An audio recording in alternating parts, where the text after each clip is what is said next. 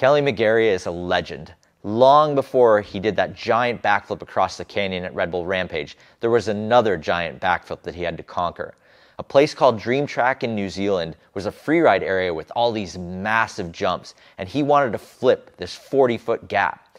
Now, the problem was he had all kinds of bike issues leading up. So we were planning to shoot video of him flipping the gap, but then his shock broke. And so he had to go into town and get a new shock that he borrowed from somebody else. Then he got up to the top of the set and he was gonna jump, and then it started raining. Everything kind of seemed like the universe was telling him not to flip this gap, but he went for it anyway and stomped it so clean.